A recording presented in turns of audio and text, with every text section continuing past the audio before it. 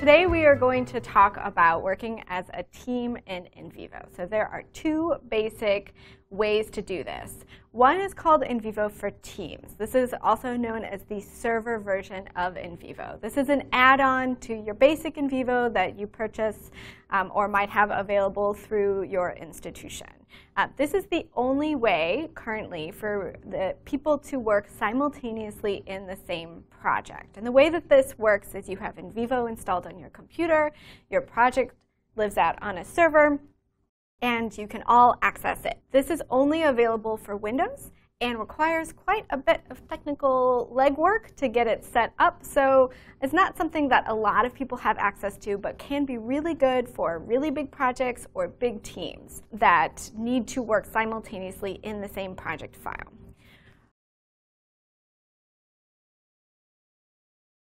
For most folks, you have access to what's called the standalone version of NVivo. This is normal NVivo without the server add-on.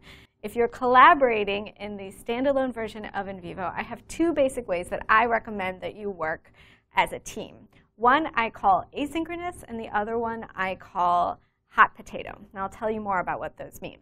In essence, there's a merging feature in both the Windows and Mac versions. So you can work collaboratively in either. That is at the heart of working as a team in NVivo. The challenges in working in the standalone version really become around file management. So that's the thing you need to pay careful attention to when you're collaborating in NVivo. And so again, this is available for both Windows and Mac, and it's a built-in feature that comes in NVivo that you may already have installed on your computer.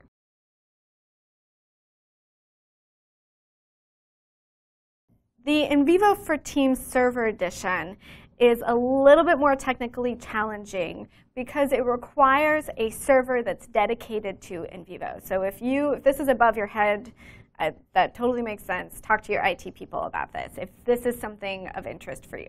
You have to get it set up so that your NVivo connects to this server that exists elsewhere.